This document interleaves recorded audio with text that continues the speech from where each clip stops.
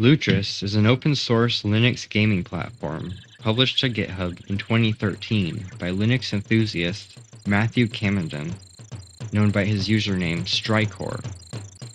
In the very first commit to GitHub, it stated that the goal of Lutris is to make gaming on Linux as easy as possible. The project has since grown by almost 10,000 code commits, and over 300 volunteers contributing to the codebase, with over half of all commits coming directly from Strykor. See lutris.net/downloads for the best way to install for your flavor of Linux. If you have the option, I would avoid the Flatpak or Snap versions, but if you don't see these options, don't worry.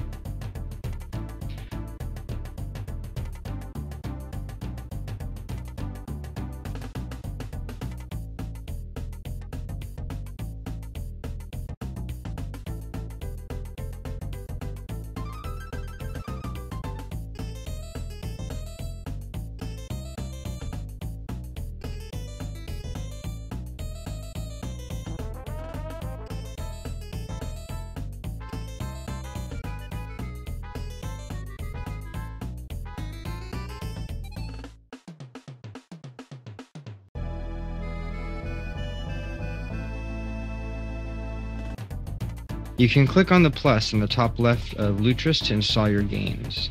The first and easiest option is to search for community-made installers.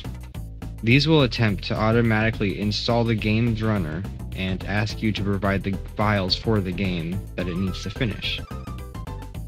It's possible for community installers to be out of date or non-functioning, so when this happens, you can try manually installing your games with it set to their correct runner.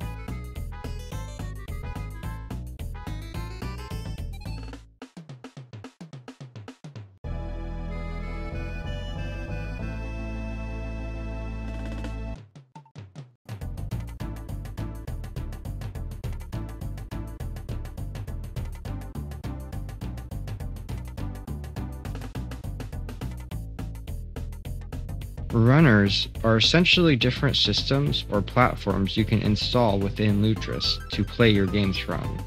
These range from Windows and Steam to full console emulators for PlayStation, Xbox, and more. Many runners will install automatically when using Lutris. However, by using the manual install option, you can run almost any game or Windows program. To manually install runners and see their settings, go to Lutris settings menu and click on runners.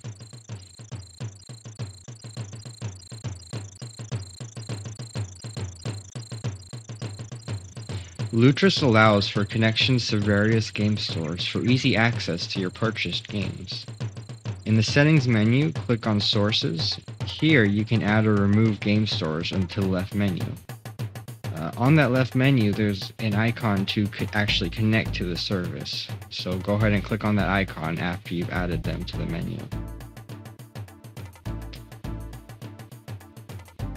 If you run into any problems, you can find help with Windows and Steam games over at protondb.com.